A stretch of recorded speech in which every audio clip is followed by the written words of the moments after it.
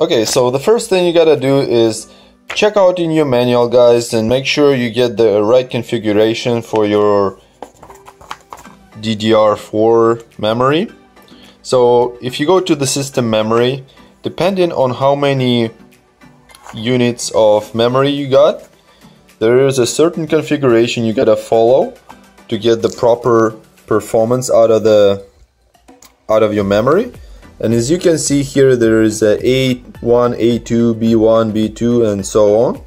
So in this scenario that we got here, I got 4 the DDR4 memories.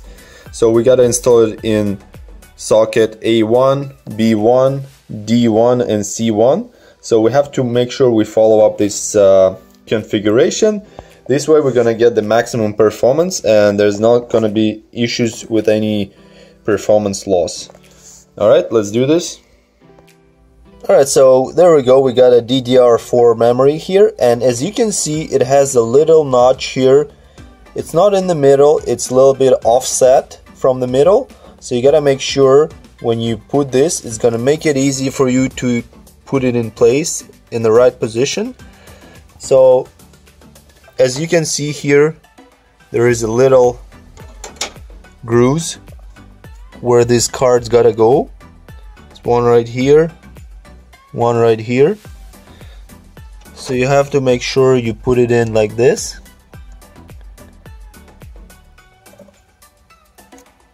And then you just gotta settle it down. And to make sure it locks properly, you gotta press evenly on both sides.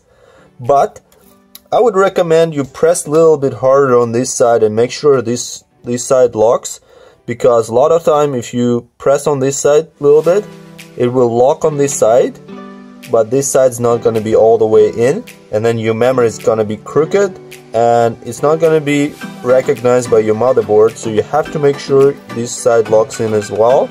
So to do that, I prefer just to click more on this side. Make sure it clicks, and there you go. So now you have to just make sure both of these sides click, and then it's going to be even. And this way you have to do all 4 of them, or how many you got. If you got 8 of them, 1, 2, yep, done, and so on. And in this one, this memory is not going like this.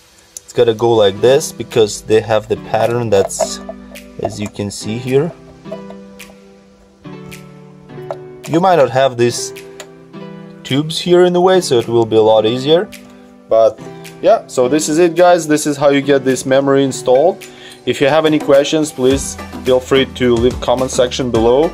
Also, let me know if you guys, how much memory do you usually install in your computer. And yeah, if you like this video, don't forget to like it, and don't forget to subscribe to the channel so you don't miss other videos, and stay safe. I'll see you in the next video. Bye now.